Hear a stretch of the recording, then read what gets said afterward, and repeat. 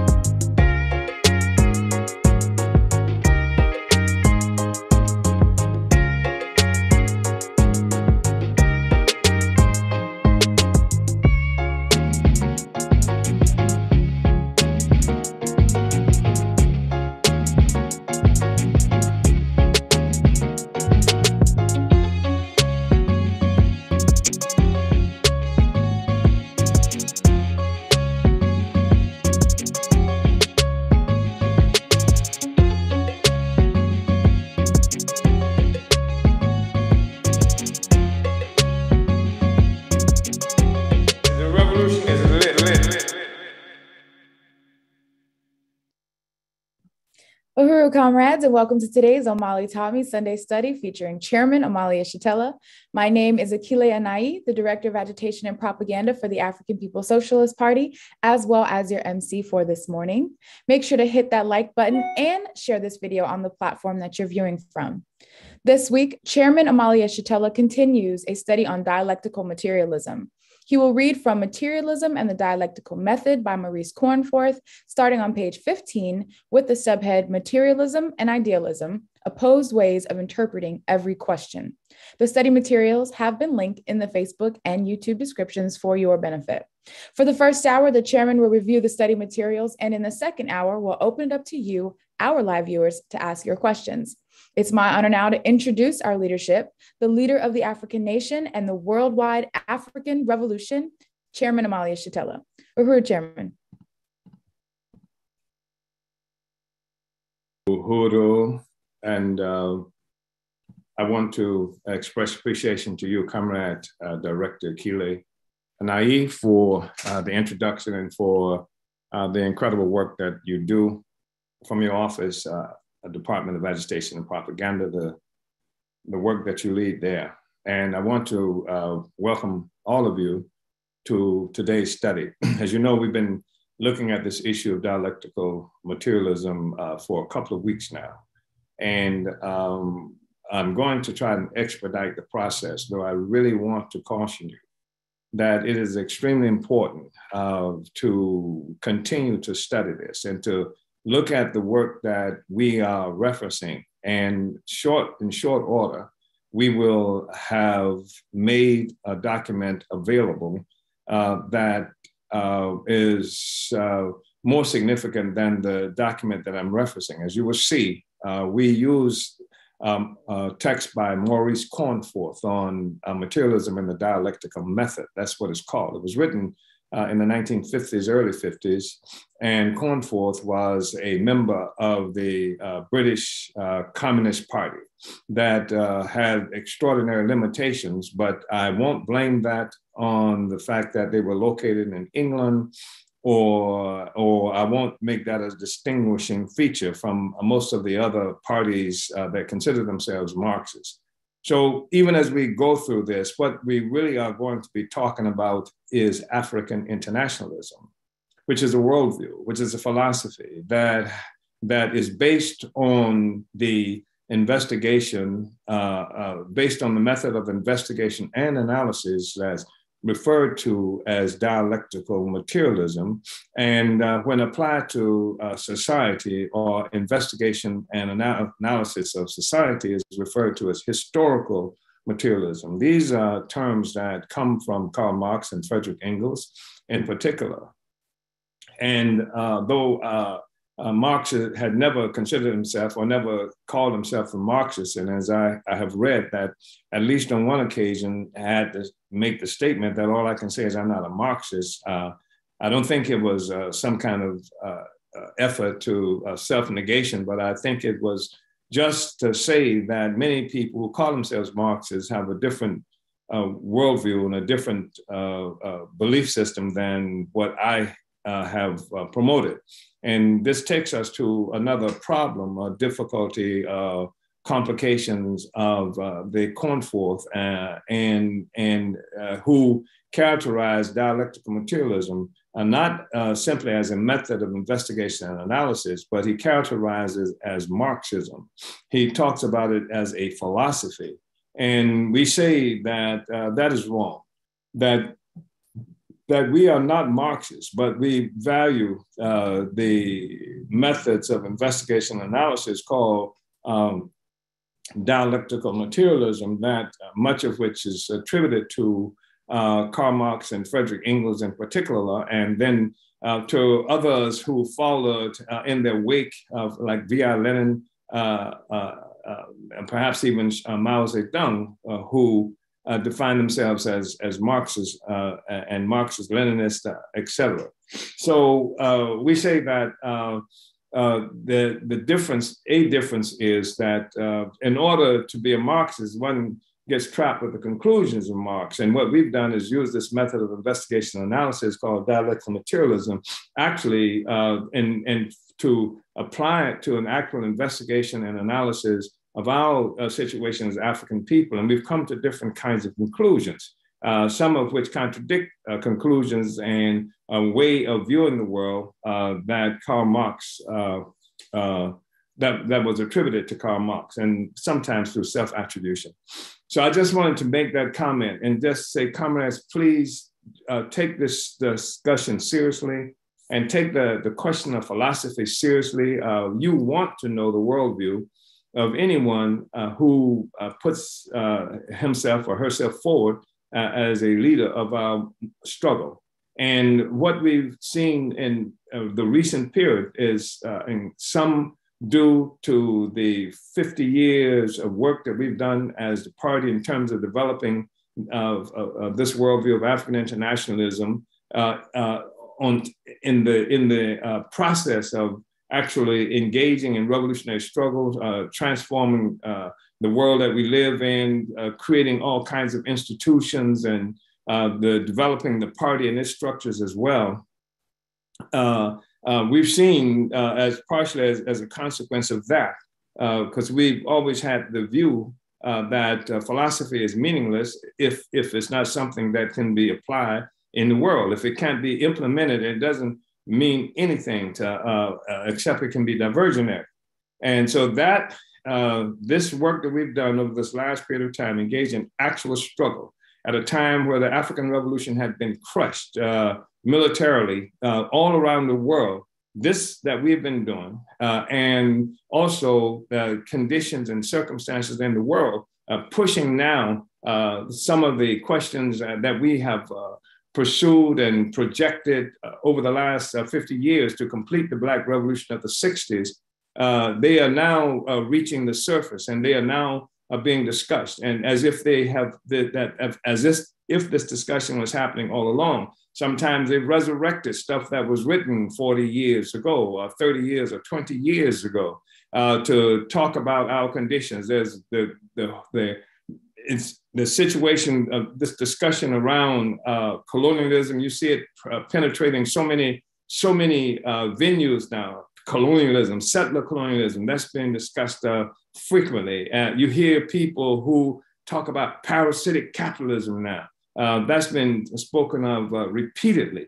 And the issue is not just colonialism, but this surrounds the entire issue, the question of dialectical materialism, materialism versus idealism, where the quote unquote spiritual takes precedence seen as prior to, where the question of racism, the ideas in the heads of white people is the dominant thing that many of these forces have concentrated on up until now, when it's not as fashionable to do so. In other words, we're talking about careerists, some people who find themselves as careers being Black, being in the movement, but have no intention of making the revolution. In fact, we call some of them pop ideologues, popular philosophy. So whatever's trending at the moment, from toxic masculinity to intersectionality to there's other popular phenomenon that have dominated for the long time as a substitute for revolution. Many folk are like that. They're careerists, or some are like that. Now, I don't mean people in general. I mean people who presume to be leaders.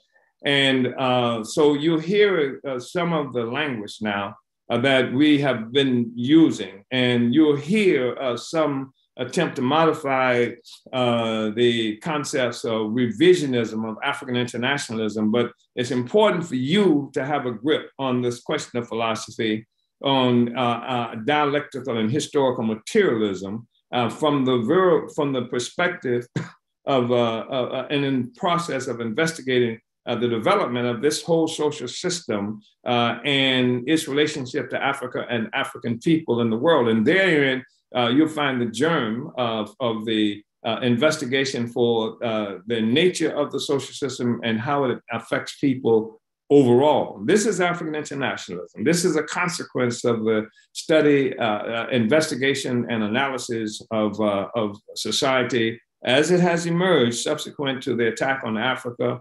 the colonial enslavement of African people, and the manifestation of colonialism as a world economy, emergence of colonialism as a global economy around the world.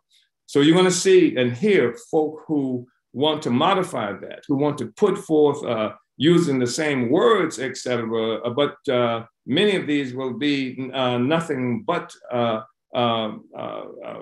people who are fundamentally connected to an idealistic view of the world. They are anti-racist. Their struggle has been revolving around racism for a long period of time.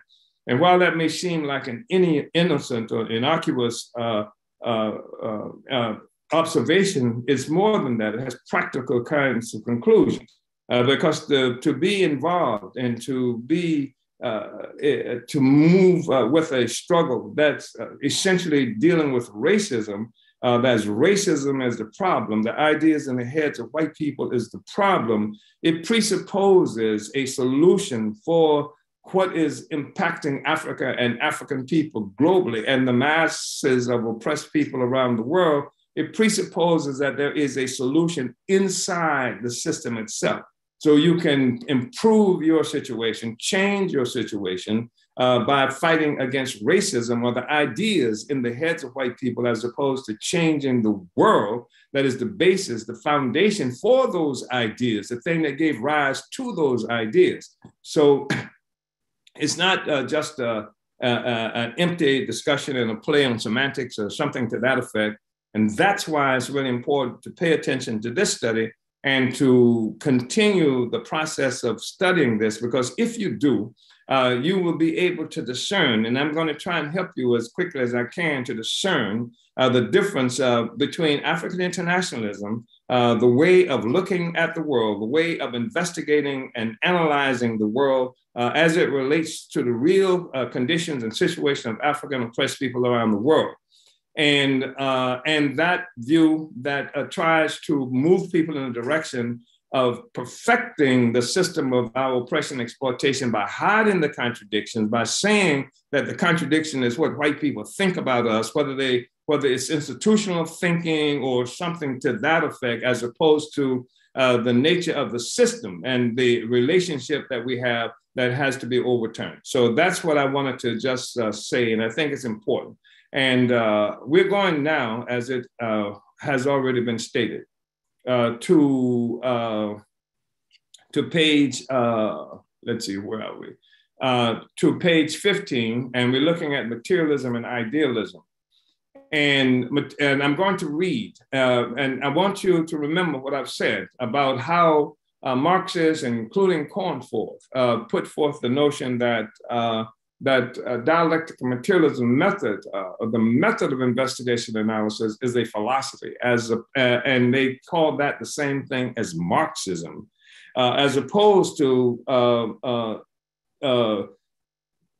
recognizing that it is just that. It is a tool, it's a method of investigation and analysis. It is not the philosophy itself. The philosophy is born of a scientific approach that is a dialectical and historical materialist method of investigation. So I want to say that, and I want to say that as I do this, I will quote people who talk about Marxism being this and Marxism being that. But I want you to be able to perceive that in those cases where I do not call attention to it, what I'm characterizing as Marxism is really African internationalism. And I can do that because I'm saying that the method of investigation is what we have used to come to conclusion, and not the conclusion that Marx or somebody else may have come to using this method. So I'm going to go ahead and expedite this process. And because this is not just a discussion we're having for the purpose of making someone more competent and debating obscure and abstract, purely abstract ideas, we are involved in trying to change the world, to make a revolution. And that's the thing that makes the method of investigation and analysis important to us in the process of solving real problems that the world is confronted with and dealing with on a regular basis. So materialism and idealism. Remember that materialism is opposed to idealism, since while idealism holds that the spiritual or ideal is prior to the material, materialism holds that matter is prior. This difference manifests itself in opposed ways of interpreting and understanding every question, and so in opposed attitudes in practice. While idealism takes many subtle forms in the writings of philosophers, it is at bottom a continuation of belief in the superstition. And it involves belief in two worlds, in the ideal or the supernatural world over against the real material world. And for example, you hear this ideal of Western democracy is what was thrust upon us all the time. So use Western democracy is this ideal world, and this is the priority, this is the main thing, versus colonialism, racism versus colonial reality.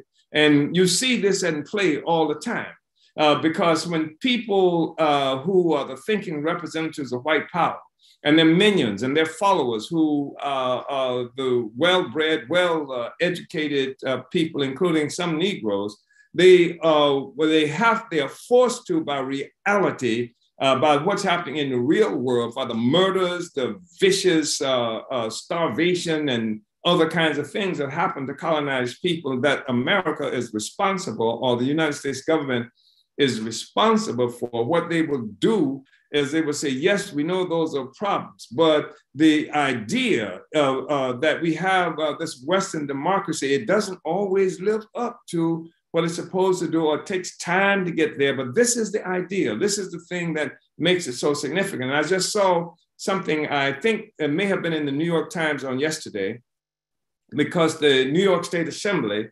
especially with the influence and leadership of Comrade Charles Barron, who has been a state assemblyman, and has just just voted to get rid of the statue of Thomas Jefferson because he owned African human beings. The statue is there in the state assembly. He owned African human beings because he was a rapist, a pedophile, who raped at least 13-year-old Sally Hemings, and must have been many more, from whom he made babies with this child who was a slave and who didn't have the ability. Well, all of the Me Too people when it comes to Sally Hemings, but that's another story.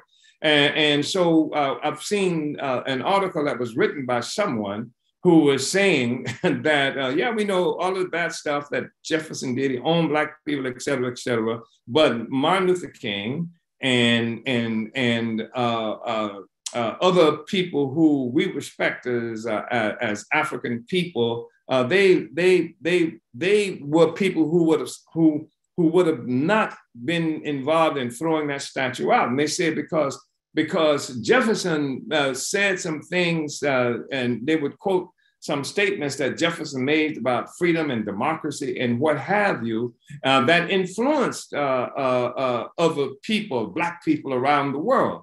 And though he had these inadequacies, and then they would take parts of speeches from King, parts of speeches from other African people that reference some of the statements that's in the Declaration of Independence or something else that's attributed to Thomas Jefferson. And they would say, see, this is why it was wrong to throw it out, because while he did this thing in the real world, he was a slave owner, they don't say he was a pedophile. When they're able to say that, but they're saying, but the main thing is not what he did in the world, is the ideas. And so this is a whole thing about idealism, a continuation in the belief in the supernatural. It involves a belief in two worlds, in the ideal or the supernatural world over against the real and the material world. So the ideas that Jefferson believed in, they trumped the actual things that he did and the consequences of his practice in the real world. So in essence, idealism, this is Cornforth that we're reading now, idealism is a conservative reactionary force, and its reactionary influence is demonstrated in practice. African internationalism adopts a consistent standpoint of militant materialism. So materialism and idealism, opposed ways of interpreting every question. Our philosophy, this is what is quoting Stalin now in Cornforth, our philosophy is called Dialectical Materialism, says Stalin, because its approach to the phenomena of nature, its method of studying and apprehending them is dialectical, while its interpretation of the phenomena of nature, its conception of these phenomena, its theory is materialistic. So materialism is not a dogmatic system. It is rather a way of interpreting, conceiving, or explaining every question. The materialist way of interpreting events, of conceiving of things and their interconnections, is opposed to the idealist way of interpreting and conceiving of them. Materialism is opposed to idealism. With every question, there are materialist and idealist ways of interpreting it, materialist and idealist ways of trying to understand it. So that's important for us to comprehend.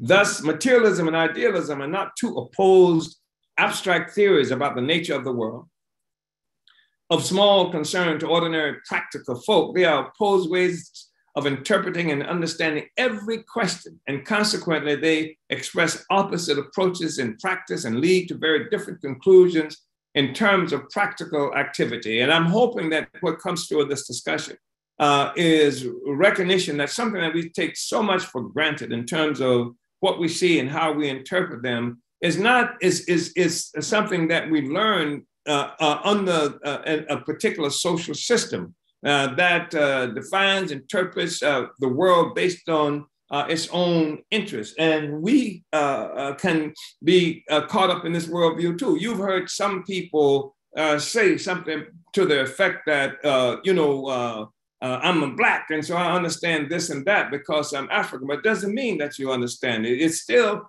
could be that you have a philosophically idealistic way of seeing things and a metaphysical approach to things. So, for example, I've used the fact that you can go to Miami. You can go to the world, but we can go to Miami, and where there's a large sector of the population with the recent connection to Haiti, where extraordinary revolutionary movement developed, and you can go there. And you can actually get direction from an African who would tell you that the Black people live on this side and over this area, and then the Haitians live over this area. So despite the fact that they use the term Black as a physiological, to define something about the physiognomy of African people, they make this distinction that what's called the Haitian and what's called the Black people trumps the reality of who we are, that if you didn't hear one of us speak, you wouldn't be able to distinguish one from the other because they are the same. And the same thing is true of Africans in general. Africans are scattered throughout the world, forcibly scattered throughout the world, and locked into a system subsequent to that happening, and a system that explains itself with a superstructure that will allow us to be a Ghanaian, a Congolese, a Jamaican, a Trinidadian, a Black American, et cetera, et cetera. And so the ideal, this is what idealism, the spiritual or something like that, trumps the material reality that we're living with. That's why it's important to come to terms with African internationalism that explains the world just as it is. So we say that the materialist and idealism are two, this is Cornforth, are not two opposed abstract theories about the nature of the world, of small concern to ordinary practical folk. They oppose ways of viewing and understanding every question, and consequently, they express opposite approach in practice and lead to very different conclusions in terms of practical activity. And I think sometimes this group of Africans who call themselves some kind of descendants of slaves and who live in America, and therefore we are the only ones who should get quote unquote reparations from the American government. As opposed to other Africans. That's why we have struggles with some people who will say that since we've been over here for a long time, we are no longer Africans, which is what the white man has said for a long time without our intervention. But somehow we are new Africans. And you think about this new African question, and it falls into the same category that white people invented to talk about the invasion of the Americas. And it's characterized, they call it the New World, that there's a new beginning here that's separate and distinct from the historical process that brought it into existence. So we say, nor are materialism and idealism, Cornforth again, nor are they, as some use the term, opposite moral attitudes, the one high-minded, the other base and self-seeking. If we use the terms like this, we shall never understand the opposition between capitalist and materialist conceptions. For this way of speaking is, as Engels said, nothing but an unpardonable concession to the traditional Philistine prejudice against the word materialism, resulting from the long continued defamation by the priest. By the word materialism, the Philistine understands gluttony, drunkenness, lust of the eye, lust of the flesh, arrogance, cupidity, miserliness, profit hunting and stock exchange swindling. In short, all the filthy vices of which he himself indulges in private. By the word idealism, he understands the belief in virtue and universal philanthropy and in a general way, a better world of which he boasts before others. So the bourgeoisie and its thinkers have taken these terms of idealism and materialism as terms that disguise what their real relationship is to peoples around the world, and complicates our ability to see them. I'm thinking of a song, a popular singer, a popular performer called Madonna, I think made a song, A Material Girl or something like that, that's based on an assumption too of this materialism really being kind of naughty and bad, and idealism philosophically is the better. But before trying to define materialism and idealism in general terms, let us consider how these two ways of understanding things are expressed in relation to certain simple and familiar questions. This will help us to grasp the significance of the distinction between a materialist and idealist interpretation. This is Cornforth we're reading now. First, let us consider a very familiar and natural phenomenon, a thunderstorm. What causes thunderstorms? An idealist way of answering this question is to say that thunderstorms are due to the anger of God. Being angry, he arranges for lightning and thunderbolts to descend upon mankind. The materialist way of understanding thunderstorms is opposed to this. The materialist would try to explain and understand thunderstorms as being solely due to what we call natural forces. For example, ancient materialists suggested that far from thunderstorms being due to the anger of gods, they were caused by material particles in the clouds banging against one another. That this particular explanation is wrong is not the point. The point is that it was an attempt at materialist as opposed to idealist explanation. Nowadays, a great deal more is known about thunderstorms arising from the scientific investigation of the natural forces involved. Knowledge remains very incomplete, but at all events, enough is known to make it quite clear that the explanation must be on materialist lines, so that the idealist explanation has become thoroughly discredited. It will be seen that while the idealist explanation tries to relate the phenomenon to the explained to some spiritual causes, in this case, the anger of God, the materialist explanation relates to how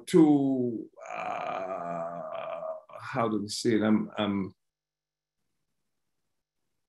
How did I get this place? I'm sorry, comrades. I'm reading from two different kinds of documents here that relates to material causes. So we make this distinction that the idealist explanation tries to relate the phenomenon to explain to some spiritual causes. In this case, the anger of God. The materialist explanation relies on material causes. And this is important because this is one of the problems that people should have with philosophical idealism, whether it's in the form of religion or anything else. Because if, in fact, it's God that has done this, then it's left out of the hands of human beings. So there is no real reason to investigate anymore how to deal with it, because the answer is simple. God did it. But if a materialist can be wrong in terms of the conclusion that the materialist has come to, but the fact that materialist is the means by which we explain this phenomenon helps us to continue to come up with a better and more correct solution. In this example, most educated people today would agree in accepting the materialist interpretation. This is Cornforth again. This is because they generally accept the scientific explanation of natural phenomena. And every advance in natural science is an advance in a materialist understanding of nature. Let us take a second example, this time one arising out of social life. For instance, why are there rich and poor? This is a question which many people ask, especially poor people. The most straightforward idealist answer to this question is to say simply, it is because God made them so. It is the will of God that some should be rich and others poor. But less straightforward idealist explanations are more in vogue. For example, it is because some men are careful and farsighted, and these husband their resources and grow rich, while others are thriftless and stupid, and these remain poor. Those who favor this type of explanation say that it is all due to eternal human nature. The nature of man and of society is such that the distinction between rich and poor necessarily arises. Just as in the case of the thunderstorm, so in the case of the rich and poor, the idealists seek for some spiritual cause, if not in the will of God, the divine mind, then in certain innate characteristics of the human mind. And the materialist, on the other hand, seeks to reason in the material economic conditions of social life. If society is divided into rich and poor, it is because the production of the material means of life is so ordered that some have possession of the land and means of production, while the rest have to work for them. However hard they may work and however much they may scrape and save, the non-possessors will remain poor while the possessors grow rich on the fruits of their labor. And I think that this is really important. And and we don't have enough time to go into deep discussion as I would prefer. But when you look at Cornforth making this statement, using the basis of the discussion, the question of dialectic and historical materialist investigation and analysis, it is significant that he does not extend this discussion to the relationship between Africa and Europe, between Africans and white people. Well, the glaring example of poverty and wealth, the glaring example is not between workers and bosses in America or in England or in Europe in general. The glaring example of poverty and wealth is that which exists between the Black man or Black people and white people, exists between the African and Europeans, between those who colonized around the world. He doesn't use this as an example. And if you use this as an example, then you would have to conclude, using dialectical and historical materialist methods of investigation and analysis, that the profound critical contradiction is a colonial contradiction. And the history of the rise of capitalism through colonial expropriation, it offers like a splendid universal example of this truth. That is African internationalism. More so than understood by Cornforth and Marx, parasitism, colonial dialectic, oppressed nations versus oppressor nations. This is what we are looking at. Parasitism, the colonial dialectic of oppressed nations versus oppressor nations. This is the profound contradiction. And then back to Cornforth, on such questions, therefore, and this is important because you're going to hear many people, as I mentioned earlier, who effectively careerists, who take popular terms and those that seem to be trending in order to forward their career of being Black, something to that effect, and they would try to parrot a particular political line, and you will see that the missing factor, of course, is that at best, they are inconsistent African internationalists. At worst, they are those who would revise African internationalism to hide their unity with our oppressors, which is informed by a whole different kind of worldview. So back to Cornforth. On such questions, therefore, the difference between a materialist and idealist conception can be very important. And the difference is important not merely in theoretical, but in practical sense. A materialist conception of thunderstorms, for example, helps us to take precautions against them, such as fitting buildings with lighting conductors. But if our explanation of thunderstorms is idealist, all we can do is watch and pray. If we accept an idealist account of the existence of rich and poor, all we can do is accept the existing state of affairs, rejoicing in our superior status and bestowing a little charity if we are rich, and cursing our fate if we are poor.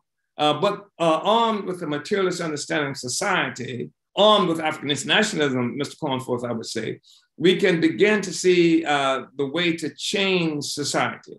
And because what happens is that we see these forces who make assumptions, philosophical assumptions rooted in idealism, showing how wonderful they are by bestowing a little charity on African people, even this so-called the kidnapping of our children that they call adoptions, whether that's inside the colonial countries themselves, like the United States, where a little Black child owned by white people as adoption become good topic fodder for cocktail parties, or just this beneficent charitable colonizer who established NGOs and things like this. They don't challenge the social system itself because its philosophical idealism does not inform anyone that the contradiction is not how we are treated in an unjust society, just to use a term, but the existence of that society itself and the fact that we have to try and live within it. So the solution is not to be found in making this society more just, when the very foundation is in genocide and colonialism. The solution is overturning that. That's what we mean when we say it's not just some kind of a foray into purely abstract discussions when we talk about philosophy and revolutionary philosophy and African internationalism as the only meaningful response to our condition and how we understand it, as compared to some forms of idealism that most of us, most of the so-called leaders bow to. So it is clear, therefore, that while some may have a vested interest in idealism, it is in the interest of the great majority to learn to think and to understand things in a materialist way. You can see how the oppressor would have a vested interest in idealism, a vested interest in us fighting against racism, which is to get them to like us or to become more like them, as opposed to overturning the system. That they have a vested interest in that. They have a vested interest in obscuring the relationships that exist in this country, especially during the height of profound struggles and contradictions. By obscuring these contradictions, the basis of these contradictions, by saying stuff like Black Lives Matter, which, and this hopefully helps you and the party and others who are familiar with us to understand that our opposition to the term Black Lives Matter is not because we don't think it's a catchy slogan, but because it's misdirecting. It's imposing an idealist worldview. It is reinforcing an idealist worldview as opposed to anything that will say, that will lead us in the direction of change in relationship. That's why we offer as a counter to Black Lives Matter, Black Power matters. You have to have power. How do you make that happen? This is the question that we are now confronted with. So you will hear Joe Biden say Black Power matters. He is representative of the most reactionary, most despicable bourgeoisie, white nationalist colonizer. He can say Black Lives Matter, but you won't hear him say Black Power matters, or maybe he would. Under certain circumstances, if that term, if we're in a place where that term can be used to mask the fact of neo-colonialism, that is to say, white power in a Black face, but a real investigation, an African internationalist investigation will help us to make that distinction as well. So I'm moving forward. How then, this is Cornforth, can we define materialism and idealism and the differences between them in general terms so as to define the essence of the question? And this was done by Engels. This is Cornforth. The great basic, quoting Engels, the great basic question of all philosophy, especially of modern philosophy, is that concerning the relation of thinking and being. The answers which the philosophers have given this question split them into two great camps. Those who asserted the primacy of spirit to nature, and therefore, in the last instance, assume world creation in some form or another, comprise the camp of idealism. Those who asserted the primacy of spirit to nature, and therefore, in the last instance, assumed world creation in some form or another, comprise the camp of idealism. The others, who regarded nature as primary, belong to the various schools of materialism. This is Engels. Idealism is the way of interpreting things which regards the spiritual as prior to the material, whereas materialism regards the material as prior. Idealism supposes that everything material is dependent on and determined by something spiritual, whereas materialism recognizes that everything spiritual is dependent on and determined by something material. And this difference manifests itself both in general philosophical conceptions of the world as a whole and in conceptions of particular things and events. At bottom, idealism is religion. Idealism is clericalism, wrote Lenin. All idealism is a continuation of the religious approach to questions, even though particular idealist theories have shed their religious skins. Idealism is inseparable from superstition, belief in the supernatural, the mysterious and unknowable. Materialism, on the other hand, seeks for explanation in terms belonging to the material world, in terms of factors which we can verify, understand, and control. The roots of idealist conception of things are then the same as those of religion. Let me just, I participated, I think it was on yesterday, in an invaluable conference hosted by comrades who engage in a critical struggle around the Bethesda burial ground in Maryland, where one of the many locations in the United States, in particular right now, because it's a practice all over the world, where African burial sites are being desecrated, paved over, parking lots made of them, the dead, their coffins and things like that being excavated and dumped into waste areas. So the Bethesda coalition pulled together this international conference because they correctly tied the question of these burial grounds to the issue of land. And under the influence of Marshall Coleman out of Bayou, one of the leaders of this coalition, they hosted an international conference, a conference on international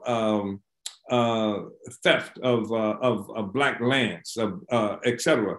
And the thing about this conference was really interesting to me because there's very serious spiritual and religious connotation put to it. In fact, Comrade Marshall Coleman out of Bayou, her husband, is a pastor, a Christian pastor.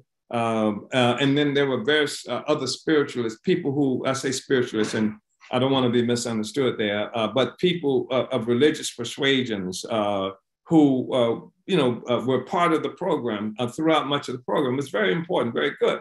But the thing is that what Marshall Coleman out of Bayou had done is elevated the struggle of African people through this conference to make it necessary for people now to be looking at the question of land as it's related to our conditions of existence. And when you do that, you put it in a place of your own earth, on the planet, the material reality that we are confronted with. And the fact is that all of the spiritual stuff that came in that meeting, some connected to Africa, some connected to assumptions of Africa, et cetera, and Christianity, all of these religious beliefs, all of these things have their origin, they're rooted in the question of the land. And they're connected to the land. They're connected to the fact that human beings enter into certain kind of relations to produce, and the relations of production and the production, the forces of production.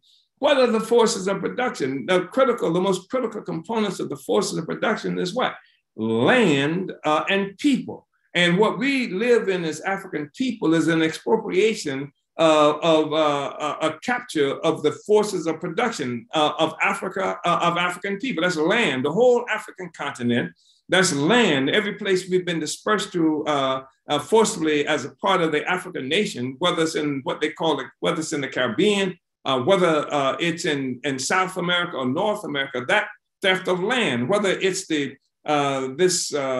St. Louis, Missouri, where there's an ongoing push of African people off the land, or gentrification happening every place. The fact is that land, as Malcolm X told us, revolution is based on land. That the fact is that you have to have land to live. Land is where we produce everything that's necessary to exist. It is a critical component of the force of production as well as human beings. And so African people, land, and what we need to produce otherwise constitute the forces of production. But what colonialism has done is capture our land, capture our people, and fundamentally, however we characterize it, the struggle of Black people is a struggle to liberate the forces of production. and the forces of production are material. They are land. That's our Africa. That's wherever we are, because everywhere we are, we've taken Africa with us and fighting to recreate the Africa of freedom that we knew before we met imperialism or colonialism or the white man, if you will, and then human beings. So here you have this is what the struggle against colonialism is about. This is why this conference was so important, had so many very clever and knowledgeable people, even in this sphere of religion, because it gave us an opportunity, the connection of this two gave us an opportunity to be able to expound on the relationship of the spiritual, the ideas, and the material, the reality, the concrete reality.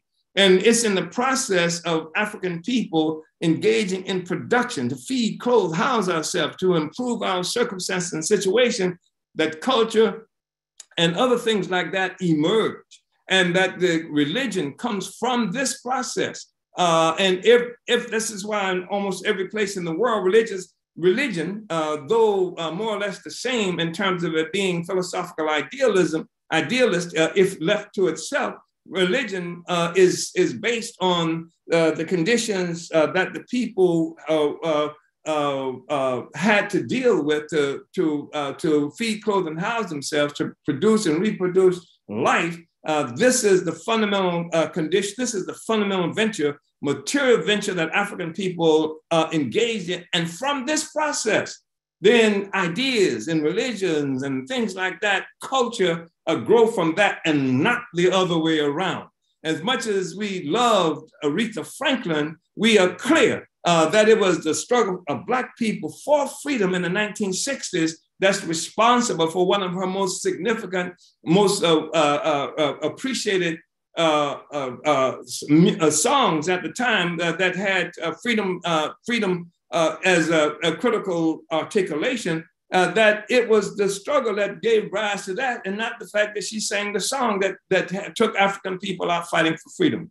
And this is the material basis, the ideas, the philosophy has a material, and that's why you will also find some of the most important works of particularly some African artists, cultural workers, singers, and things like that, and other performers happening during this time that was rich with revolutionary struggle. And it was reflected in the art, because the reality is that these ideas, these things have their basis in actual material conditions and struggles. So materialism, we say, on the other hand, seeks for explanation in terms belonging to the material world, in terms of factors which we can verify, understand, and control. The roots of idealist conception of things are then the same as those in religion. To believers, the conceptions in religion, that is to say, conceptions of supernatural spiritual beings, generally seem to have their justification, not, of course, in any evidence of the senses, but in something which lies deep within the spiritual nature of man. And indeed, it is true, this is Cornforth we're reading, and indeed it is true that these conceptions do have very deep roots in the historical development of human consciousness. But what is their origin? How did such conceptions arise in the first place? We can certainly not regard such conceptions as being the products, as religion tells us, of divine revelation, or as arising from any other supernatural cause, if we can find that they themselves have a natural origin. And such an origin can indeed be traced. Conceptions of the supernatural and religious ideas in general owe their origin, first of all, to the helplessness and ignorance of men in the face of forces of nature. Forces which men cannot understand are personified. They are represented as manifestations of the activity of spirits. For example, such alarming events as thunderstorms were, as we have seen, explained fantastically as due to the anger of gods. Again, such important phenomena as the growth of crops were put down to the activity of a spirit. It was believed that it was the corn spirit that made the corn grow. From the most primitive times, men personified natural forces in this way. With the birth of class society, when men were impelled to act by social relations which dominated them and which they did not understand, they further invented supernatural agencies doubling, as it were, the state of society. The gods were invented superior to mankind, just as the kings and lords were superior to the common people. And it's worth mentioning this whole concept of lords and what have you. When you look at King James and the Bible, and you have, which is written during this era of feudalism, you would have the Lord is my shepherd. The Lord is my shepherd. You have this clear personification of the nobility as doubling, if you will. You have this doubling where the God and what have you is connected to society and social structures. So we say from the most primitive time, men personified natural forces in this way. With the birth of class society, when men were impelled to act by social relations which dominated them and which they did not understand, they further invented supernatural agencies, doubling, as it were, the state of society. The gods were invented superior to mankind, just as the kings and lords were superior to the common people. All religion and all idealism has at its heart this kind of doubling of the world. It is dualistic and invents a dominating ideal of supernatural world over against the real material world. I'm trying to see where I'm in terms of page numbers right now. Let's see. Okay. But idealism let's see. Grasp of intellect. Okay. Very characteristics of idealism are such antitheses as soul and body and God and man, the heavenly kingdom and the earthly kingdom, the forms and ideas of things grasped by the intellect and the world of material reality perceptible to the senses. So you have this doubling thing, the God and man, heavenly kingdom and the earthly kingdom, etc. This doubling of the world is carried to its furthest limits in subjective idealism. This is idealism, an iteration of idealism is called subjective idealism, which ends by regarding the material world as a mere illusion and asserts that only the non-material world is real. The dualistic character of all idealism is most marked in subjective idealism, which posits a complete antithesis between the mechanistic system of the illusory material world and the freedom of the higher non-material reality. This antithesis, disguised as it often is behind allegedly scientific and empiricist theorizing, characterizes all subjective idealist philosophies, from Berkeley to John Dewey. For idealism, there's always a higher, more real, non-material world, which is prior to the material world, is its ultimate source and cause, and to which the material world is subject.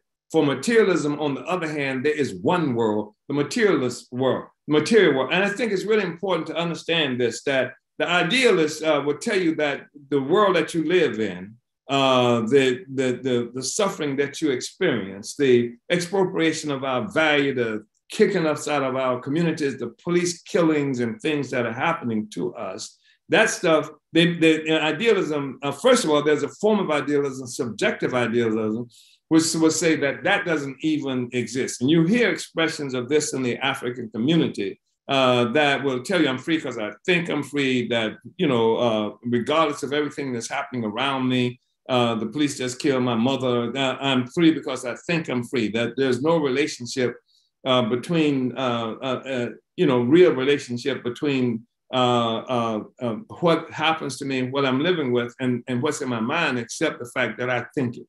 I think it. You've seen bumper stickers that says that something to the effect that I think, therefore I am, which is ridiculous, because the response to that, of course, is that you are and therefore you can think. And for idealism, there's always a higher, Cornforth again, more real, more material world, which is prior to the material world, is its ultimate source and cause, and to which the material world is subject. For materialism, on the other hand, there is one world, the material world.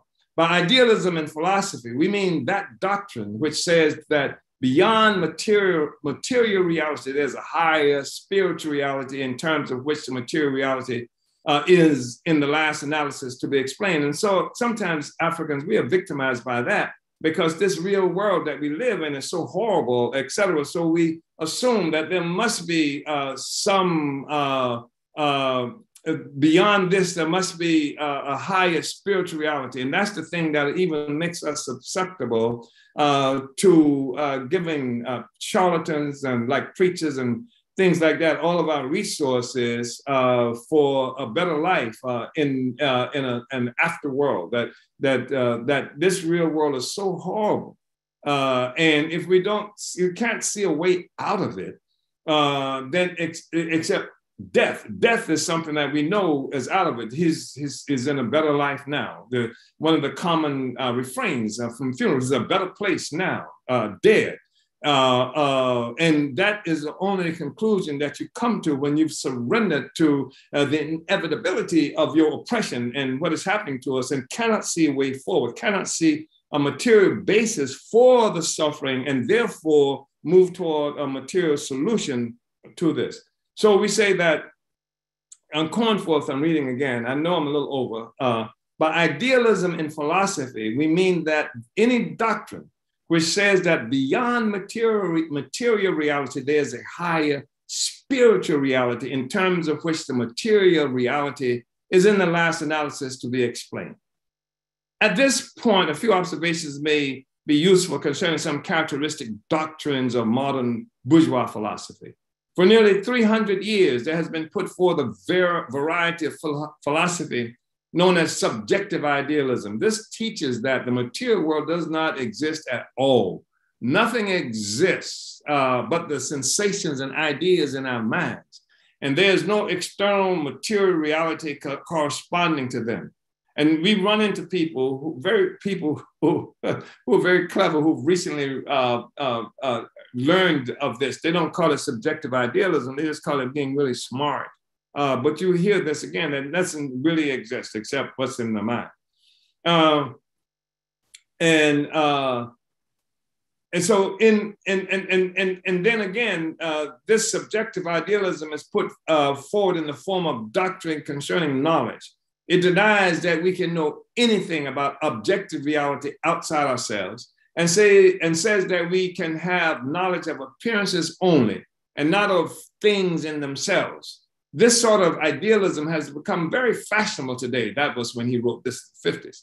It even parades as extremely scientific when capitalism was still a progressive force. This is how, from the Marxists, capitalism was born as a progressive force, even though it wiped out whole peoples around the world and enslaved Africa, the whole continent of Africa and all of our people. But anyway, back to Cornforth, he's trying to explain how idealism has become very fashionable today and parades as extremely scientific. And then he says, when capitalism was still a progressive force, that is in Europe, bourgeois thinkers used to believe that we could know more and more about the real world, and so control natural forces and improve the lot of mankind indefinitely.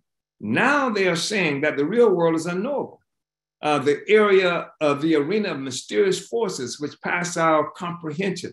It is not difficult to see that the fashion for such doctrines is just a symptom of the decay of capitalism. This is what he said. We say it is a symptom of the fact that the social system is dying. It is a system of evidence of decay. But it's different from how Cornforth understands it. You see in much of the United States and much of Europe, all of it, you see that there is nothing progressive that can be put forth. They talk about when capitalism was progressive. This is what he says. But the reality is that the thinking representatives of the ruling class, the philosophers and what have you, can't see a future beyond where they are today. And the only thing they do is rely on past glories. And, and you see in the popular culture, superheroes and things like this. This is nostalgia for a powerful imperialism of the past. And they'll even make to make it modern, they'll make some of the superheroes Black and Asian and indigenous to different places so that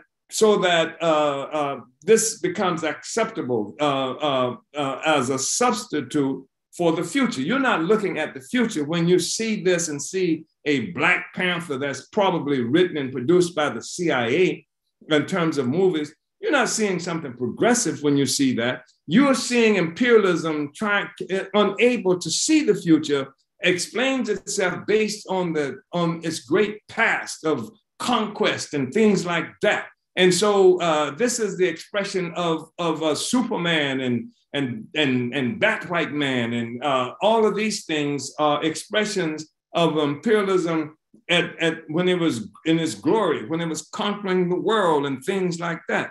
And now that's just one aspect of it. So they can't see the future. What they see in terms of the future is made manifest in popular culture as vampires and zombies. And both vampires and zombies are like walking dead, etc. And this is what they can't see a future of life. They see a future of death, and only the past they hold up and glorify it. And they make it even more glorious by sometimes making an African a superhero or somebody else. But all of this, of course, is a means by which we can see a declining social system, even and that's incapable of explaining itself in that fashion. So let's see, where are we? So materialism and idealism are irreconcilably opposed. This is Cornforth.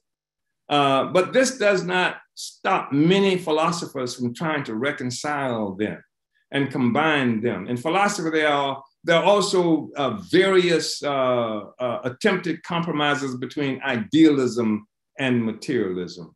One such attempted compromise is often known as dualism.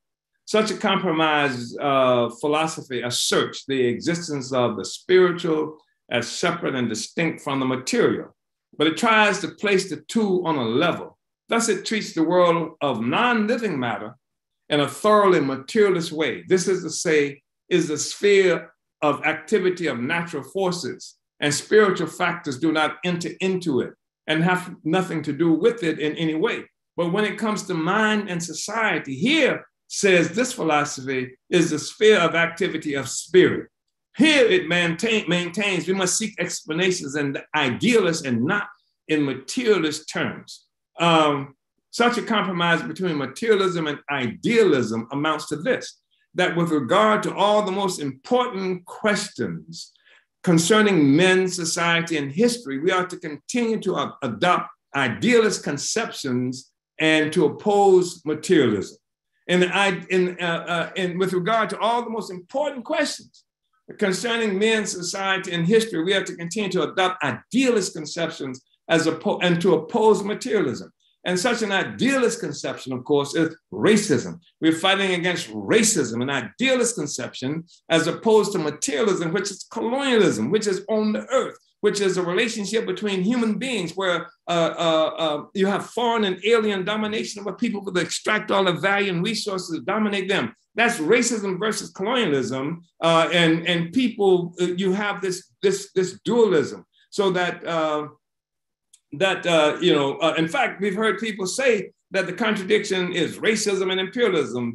One organization, the AAPRP, used to always say, I don't know if they still do anymore, that we're dealing with racism and imperialism, when racism is simply ideas, and imperialism represents itself in the real world. Colonialism is what we are talking about, et cetera. And so it's a compromise philosophy. And another compromise philosophy, according to Cornforth here, is known as realism. in its modern form, this philosophy has arisen in an opposition to subjective idealism. Remember subjective idealism? Nothing exists except in our minds. The realist philosophers say that the external material world really exists, independent of our perceptions, and is in some way reflected by our perceptions. In this, the realists agree with the materialists in opposition to subjective idealism. Indeed, you cannot be a materialist unless you are a thoroughgoing realist on the question of the real existence of the material world. But merely to assert the external world exists independent of our behavior, it is not to be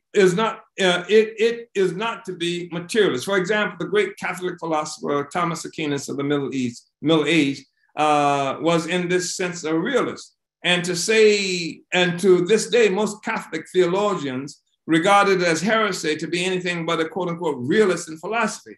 But at the same time, they assert that the material world, which really exists, was created by God and is sustained and ruled by all the time by the power of God, by a spiritual force. So far from being materialists, they are idealists.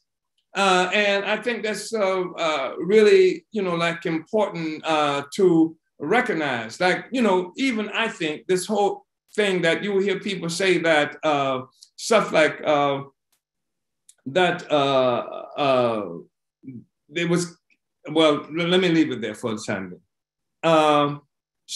As for modern realism, it concedes to materialism the bare existence of matter, and for the rest is ready to concede everything to idealism. Moreover, the word realism is much abused by philosophers. So long as you believe that something or other is real, you may call yourself a realist. Some philosophers think that not only is the world of material things real, but there is also outside space and time a real world of universals of the abstract essence of things.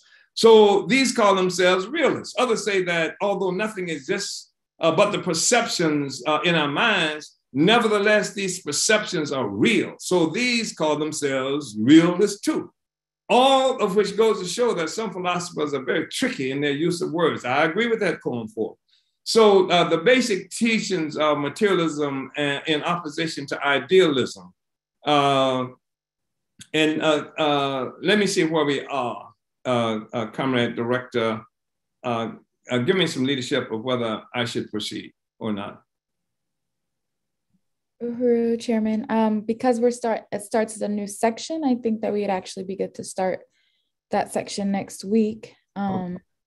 So that's, we're now on page what?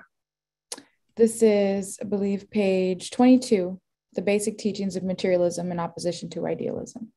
Okay, I'm gonna try to move in our next sessions. I'm not gonna be so, I'm not gonna elaborate so much. I'm gonna go through Cornforth. I've hoped I've laid some kind of foundation for how to understand what we're looking at with Cornforth and Marx and what have you, and directing people to African internationalism. Of course, they can find African internationalist elaboration on the real world from the political reports of, most recent being Vanguard, that was written for our 7th Congress. And then I think equally significant, most recently, would be Uneasy Equilibrium, written for the 6th Congress, where we do things, we talk about and give the philosophical basis, the ideological basis for discussion, the nation and the theory of African internationalism. So, Uhuru. So let's move with you, Comrade Akile.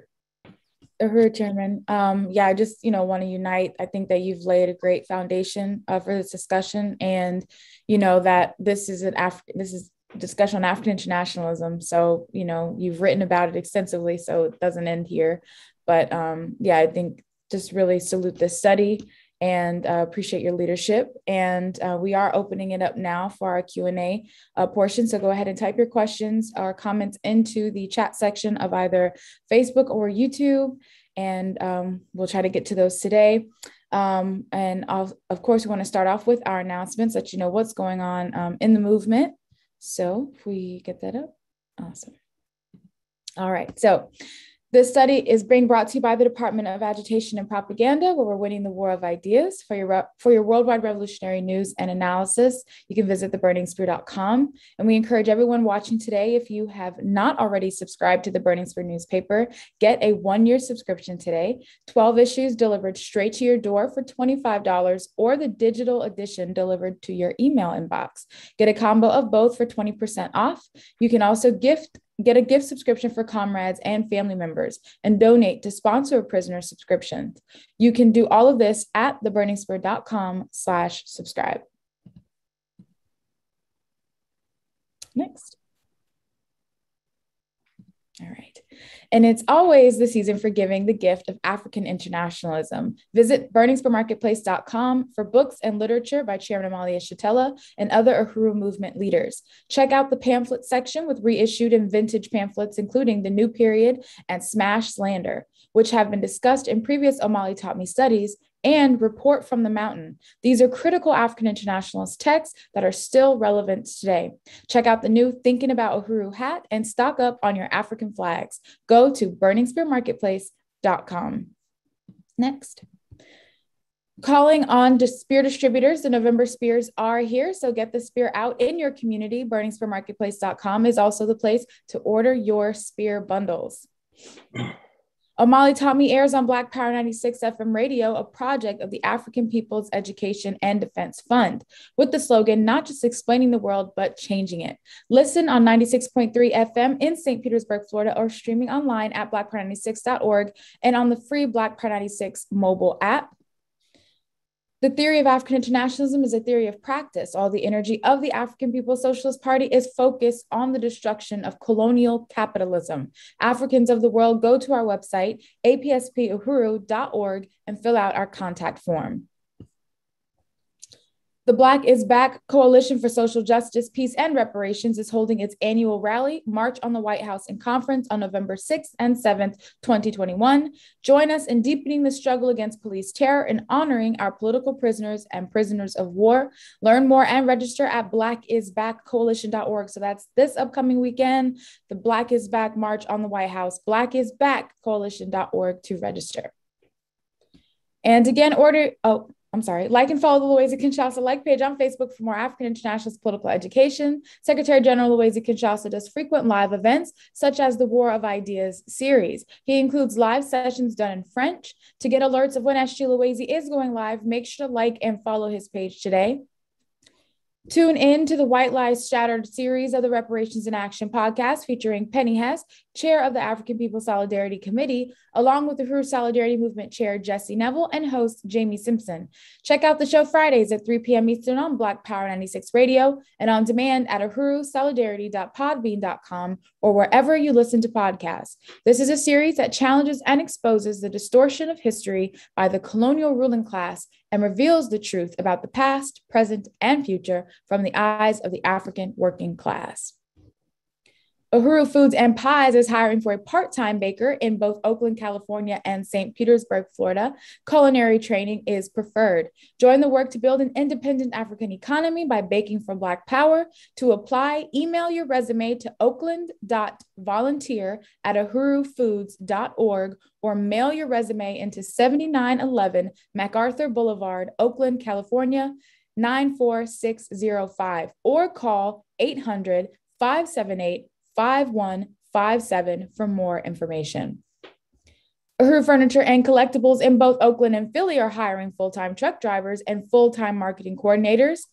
Do you have driving and furniture lifting skills, social media and print marketing experience, and can you work Wednesday through Sunday? If so, apply for these positions and contribute your labor and skills to this institution of the African People's Education and Defense Fund. Apply by visiting their website in Oakland, uhurufurniture.blogspot.com, and in Philadelphia, that's uhurufurniturephilly.blogspot.com. On Tuesday nights from 9 to 10 p.m. Eastern, join Ralph Pointer on What's Happening Blog Talk Radio. Tune in by calling 347-857-3293. Ralph Pointer sits on the Black is Back Coalition Steering Committee and chairs the BIBC's Political Prisoners Working Group and also leads the Lynn Stewart Committee. And we are calling on people to follow the All African Peoples Development and Empowerment Project on Facebook or visit developmentforafrica.org for important information and helpful tips in regards to the colonial virus COVID-19. You can access APDEP's International Telehealth Program to get your COVID-19 related questions and concerns answered by licensed doctors and nurses through Project Black Ankh. Make your free virtual appointment with one of their professional health providers by going to developmentforafrica.org/telehealth. And to keep up with our movement events, visit theburningspear.com's events page and subscribe to our mailing list. And make sure you like and subscribe to the Burning Spear TV on YouTube to catch every episode of the Omali Taught Me Sunday Study. The Burning Spear channel has almost reached 10,000 subscribers, so if you're not subscribed yet, do it now to get notified whenever we go live. And support the Omali Taught Me show by donating now at paypal.me/Omali Taught Me. So that's it for our announcements. Thank you, engineer.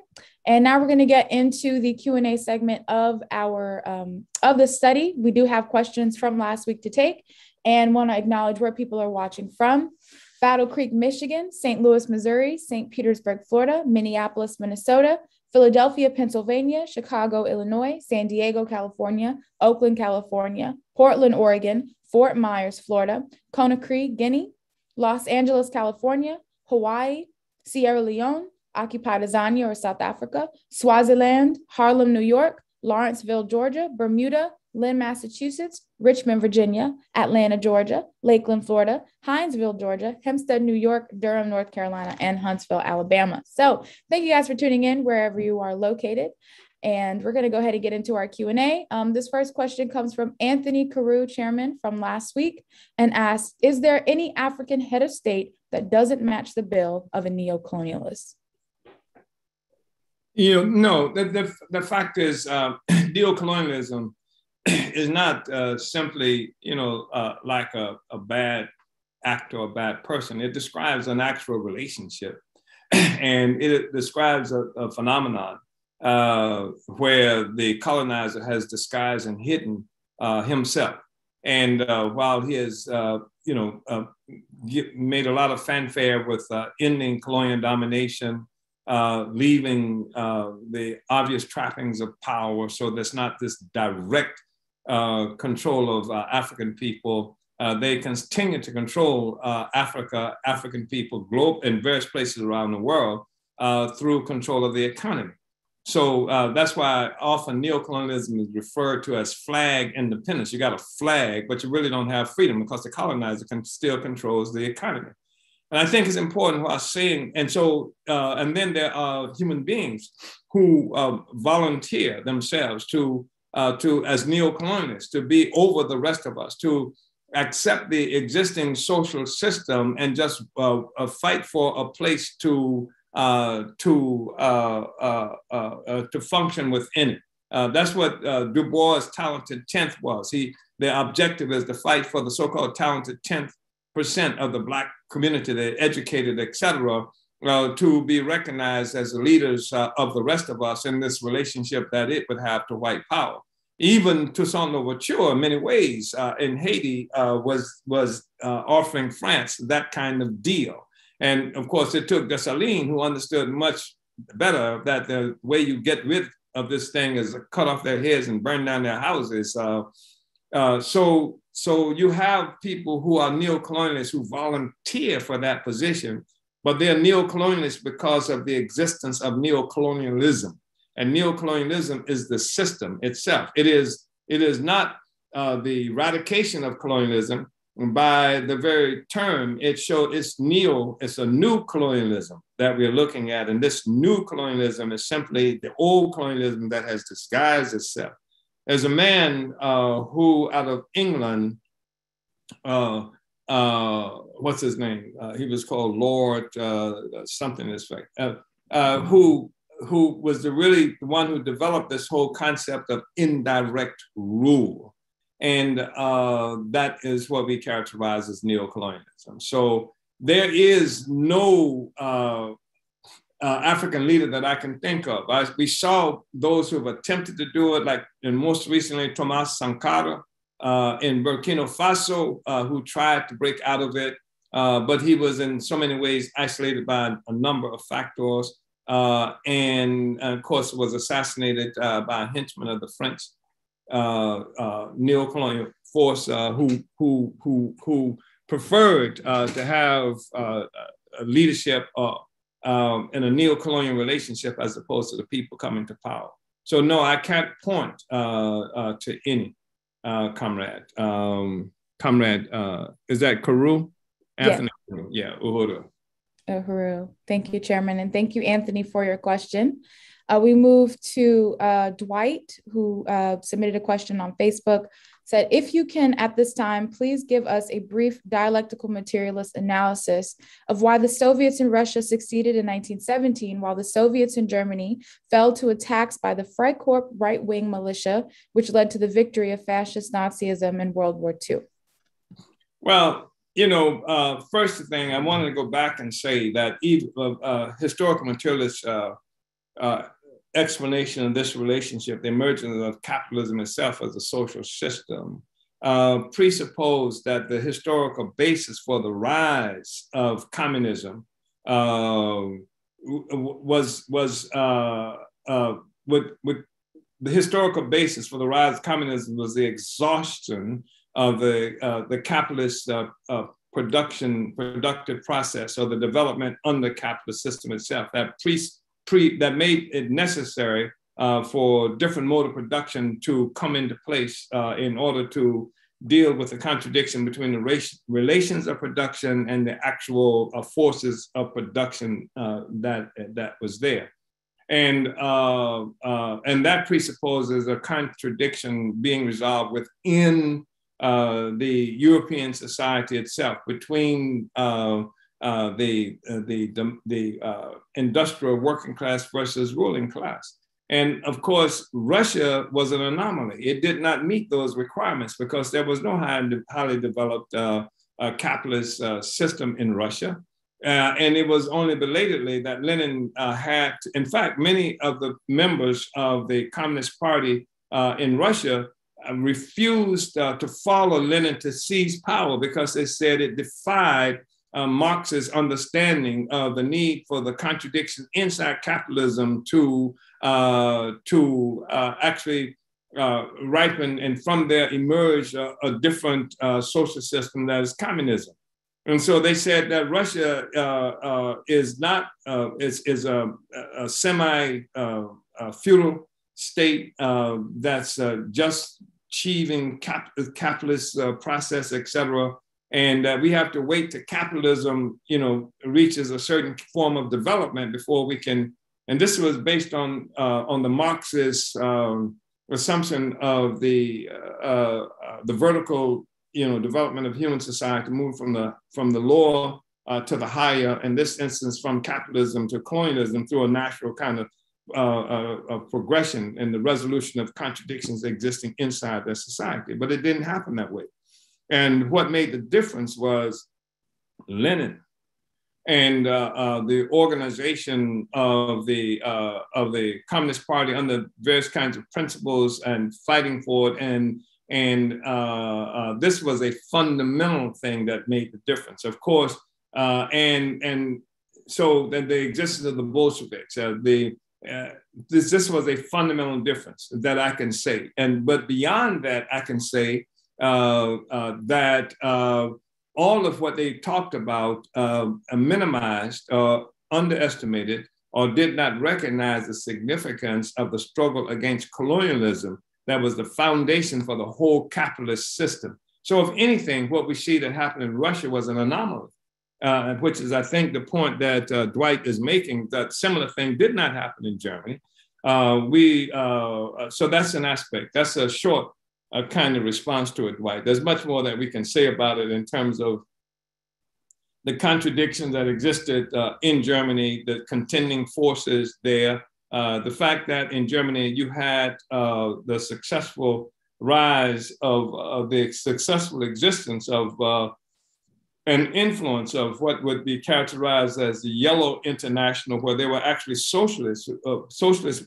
So anyway, that was in that direction. And Lenin waged serious struggles against the manifestation of the opportunism in the ranks of the European communist movement. And that struggle did not have the same kind of intensity and success in Germany as it did in Russia under Lenin's leadership. Uhuru.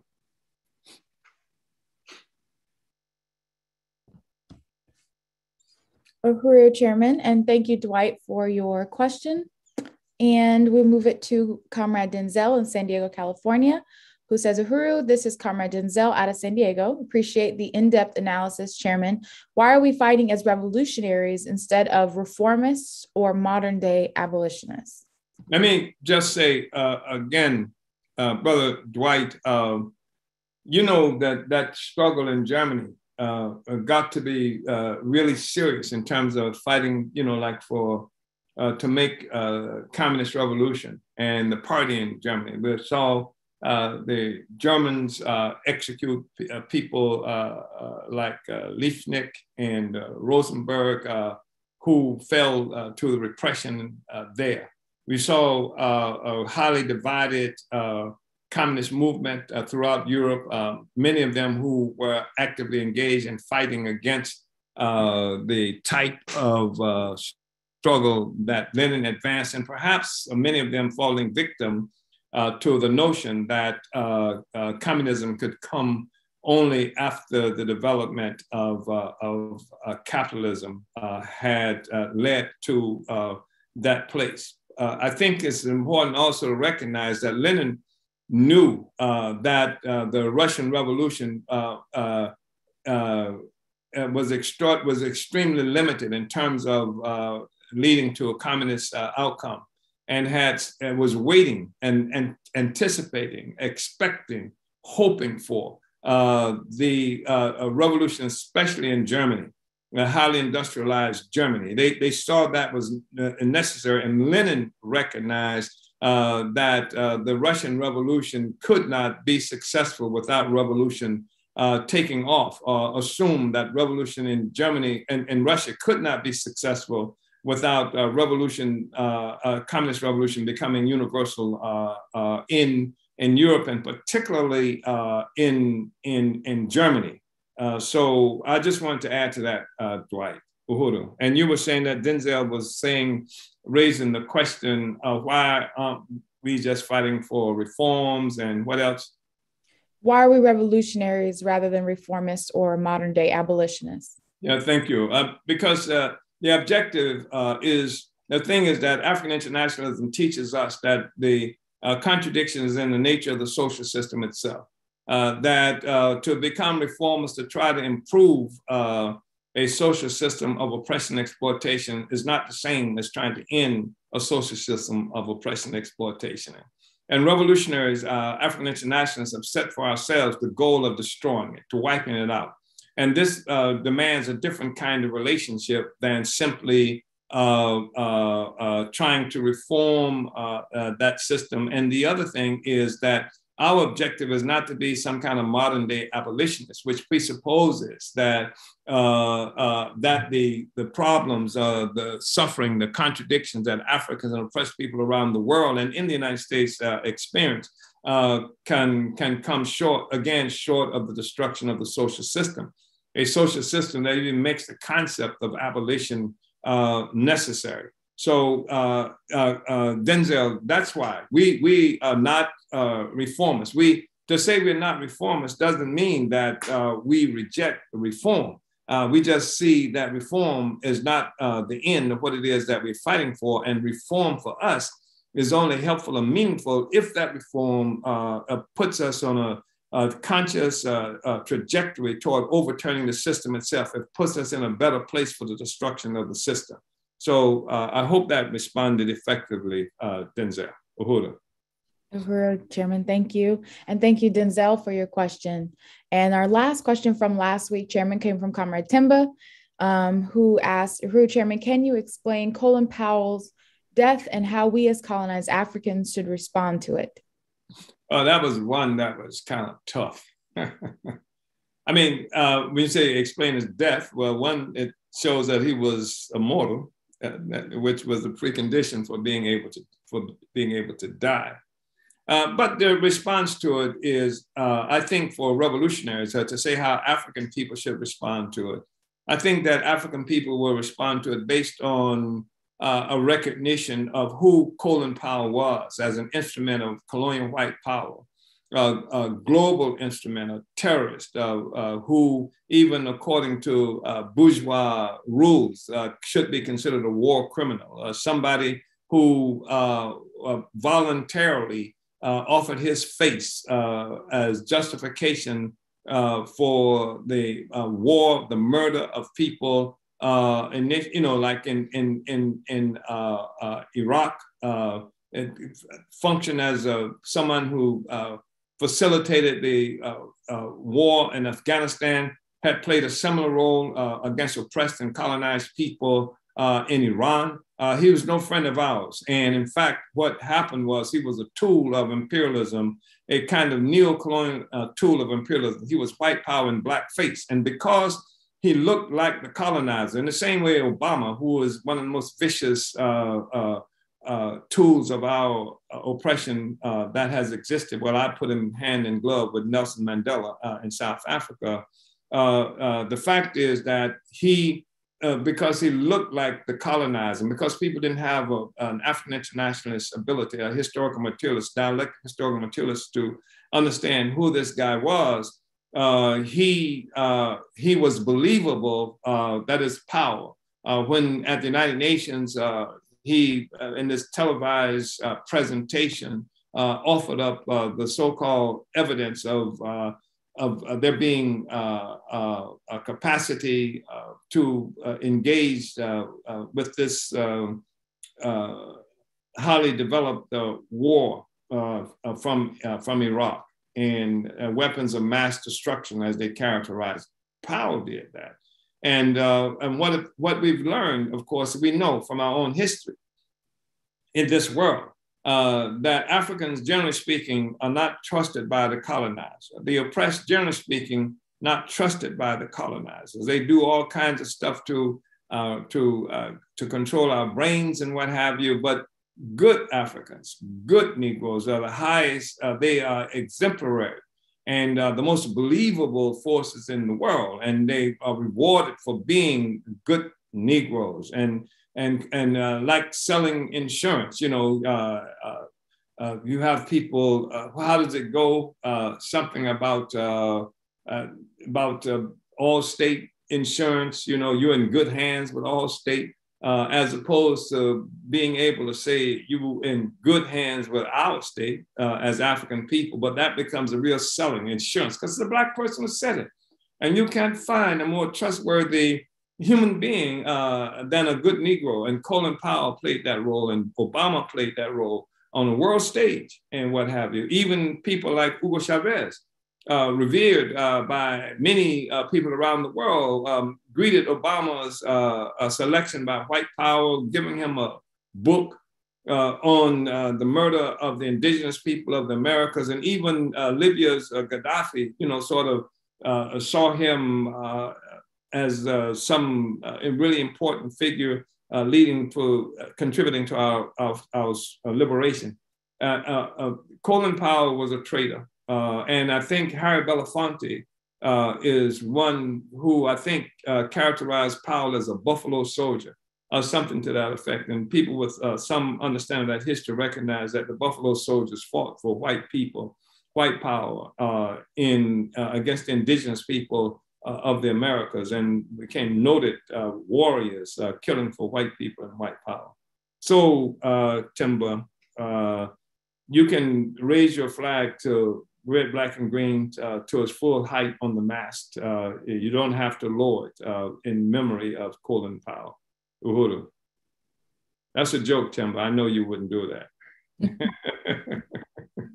Uhuru, Chairman. Thank you, Timber, for your question. All right, so we are finished with the questions from last week, Chairman. So we're going to dive into those that have come in today. And we have a question from Comrade Life, who asked in Tampa, Florida, who asked, her Chairman, definitely appreciate this discussion. Can you say something about why some Africans have difficulty distinguishing lessons in folklore, such as those featured in some Bible stories, from literal lessons expressed in material reality? Well, you know, the thing that about materialism as opposed to idealism, materialism wanting to understand the world investigates the world. Idealists, for example, wanting to explain the world might go to the Bible. And you can go to the Bible and learn a lot about what's in the Bible, but doesn't necessarily explain to you the world.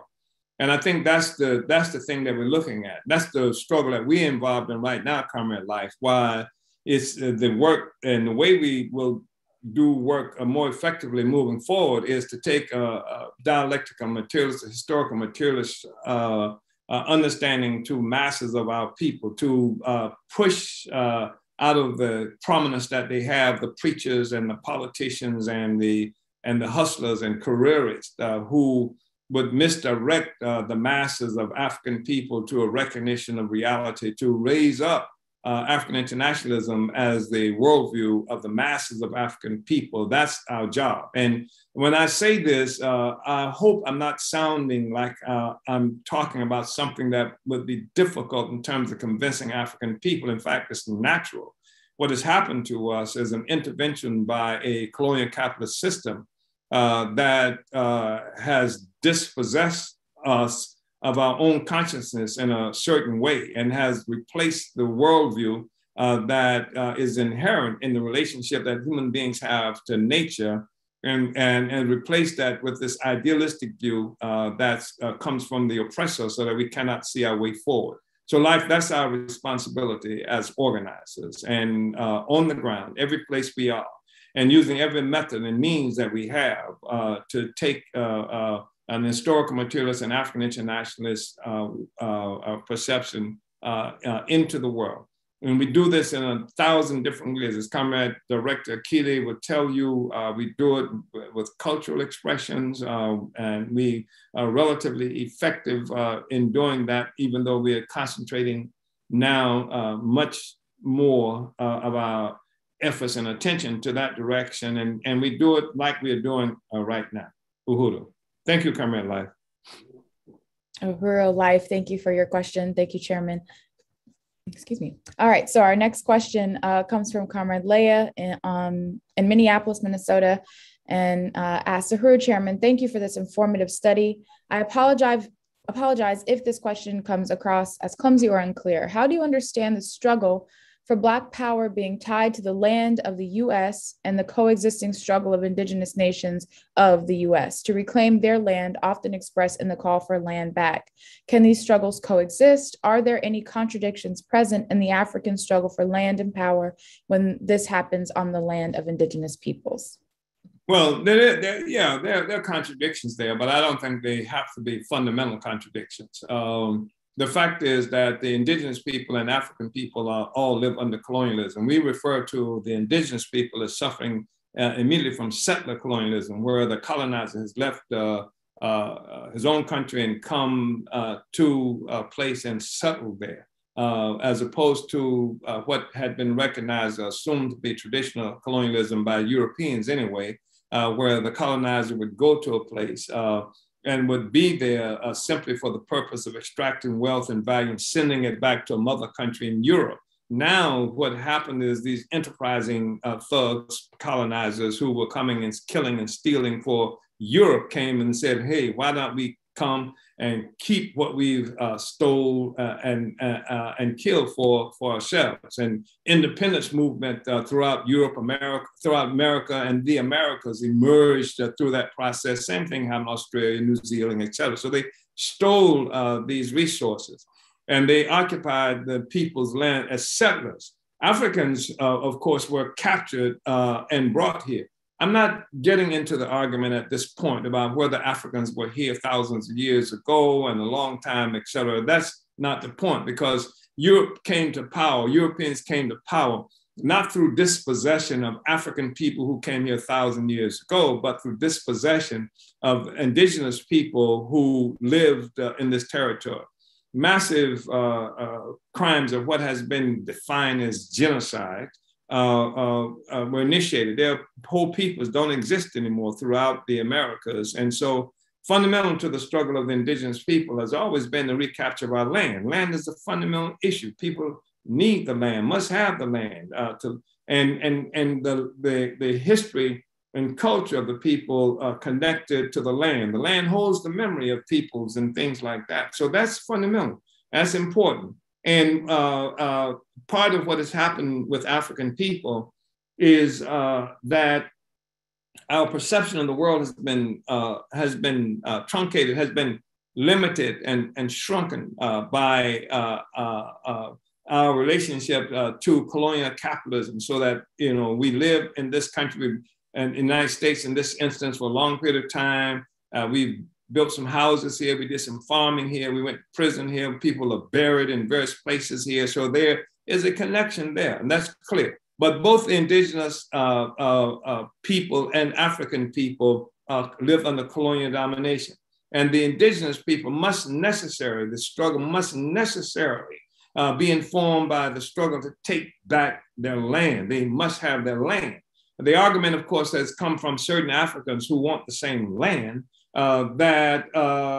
who we live here, we worked here, we built on it, et cetera, et cetera. The argument has come, one argument, of course, is that there are only a few indigenous people left that escaped the essence of the genocide, and therefore we have a right to claim as our own, as a fundamental right to claim it as our own, some part of this land as African land, that in fact some claim that a whole new nation has emerged on this land of African people that they characterize as new Africans, or that some have characterized as a Negro nation and things like that.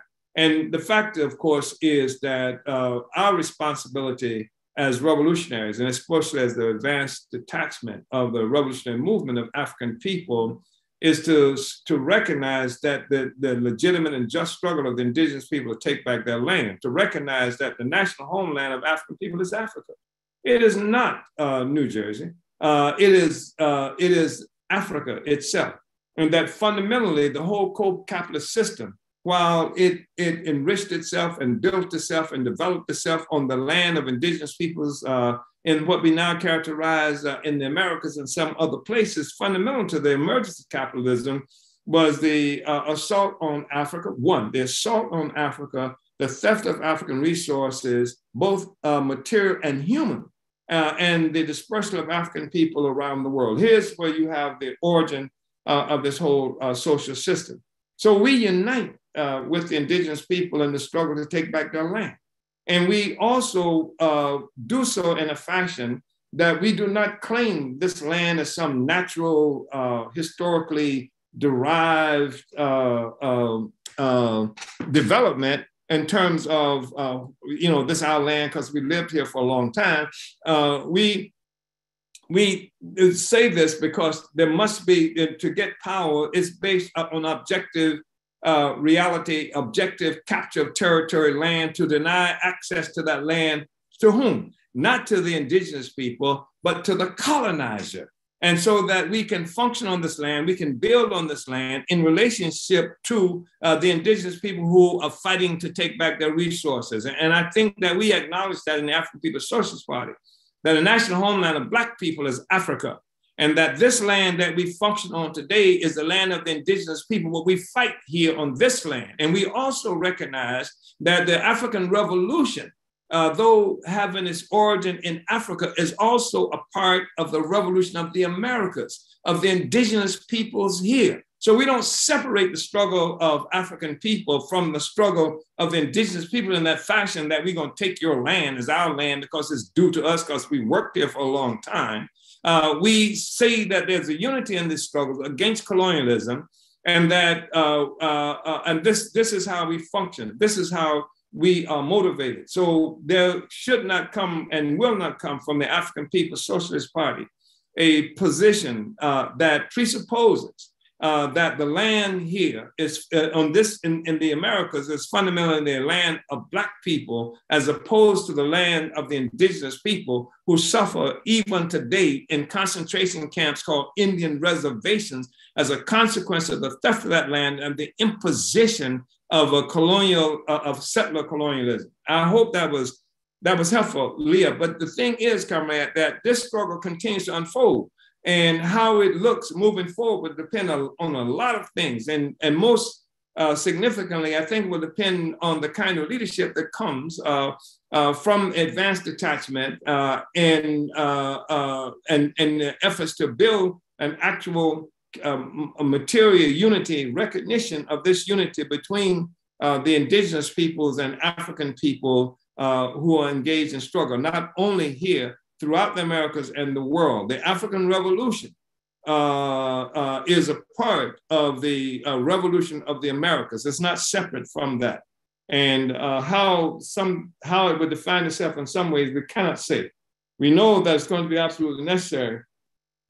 That we know that it's absolutely necessary that land is an aspect of this, because you can't take power in cyberspace as quiet as it's kept for many of the social media militants, and the struggle for power occupies time and space, and we have to be able to move that way. Materialism requires that of us, and dialectics require us to recognize the relationship that we have with the indigenous people, the oppressor, the land, and what have you, in the process of making this revolution, moving the struggle forward. Leah, I hope this was helpful. Uhuru.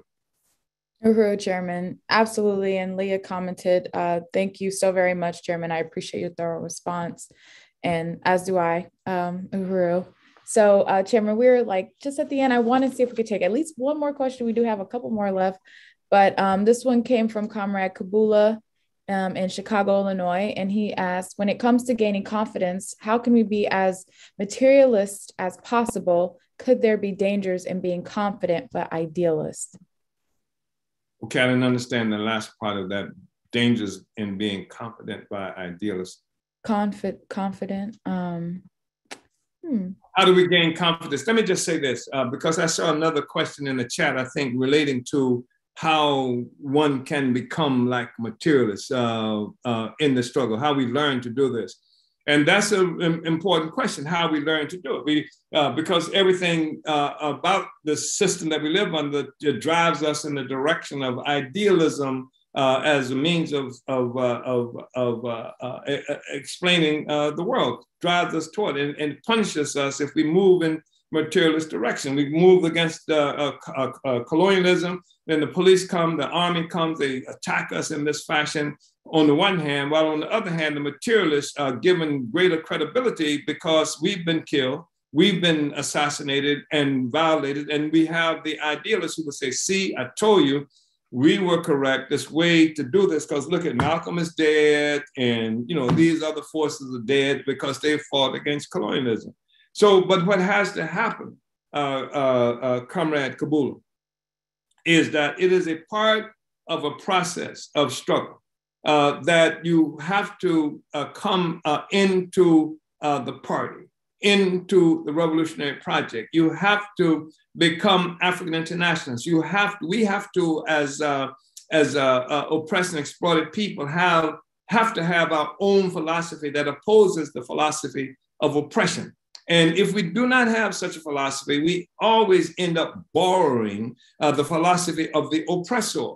So we come into a revolutionary project. We engage in struggle and organization with other materialists. We're on the part of the process of making the struggle in our organization based on the rules that we have in the organizations, which are designed to drive us into materialist direction, toward materialist approaches to things, as opposed to idealism, which drives us to a dialectical or historical materialist approach to things. That's why we have certain structures in our organization. That's why we try to take these structures out into the world, the way we organize in our communities, the way we fight for and build things like Black Power, Black Power projects, et cetera, economic ventures. They're all tied to historical materialist worldview. And we bring masses of people into this. And this is part of the process of masses of people being able to recapture a way of looking at the world that we had before the white man colonizer imposed systems that taught us to see things differently, and that would kill us and oppress us and put us in jail if we said things that they didn't like. This is why Facebook and other entities like that are controlling what people can hear and understanding. And of course, it's not successful because even cyberspace is outer space of a certain sort. But the real world is what we have to capture.